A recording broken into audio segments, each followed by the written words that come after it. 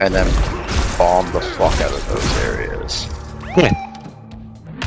So like, I can. Yeah, see that's what I remember. I do remember when I played Japan and I was in China. I focused bombing like really heavy, and I had like stupid air power by the end of the war, and I invaded Russia with no issues.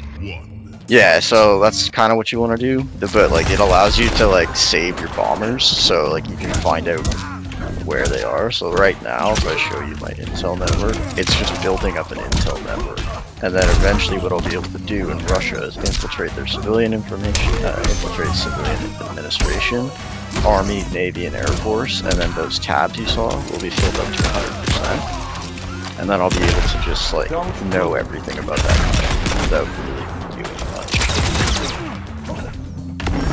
What, me? Oh, nice.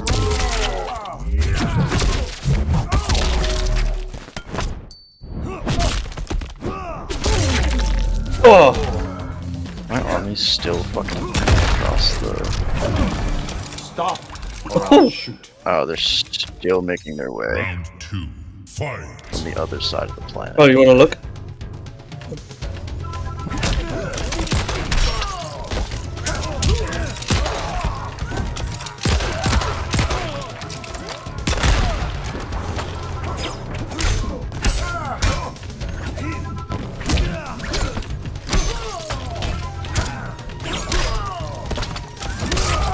Oh!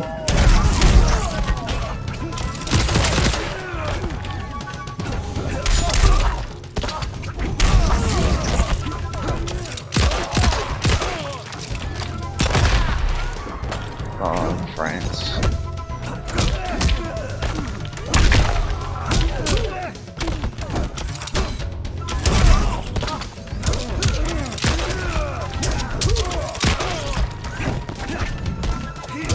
Oh, it's a fucking Kickstarter game? I never knew that. U-boat.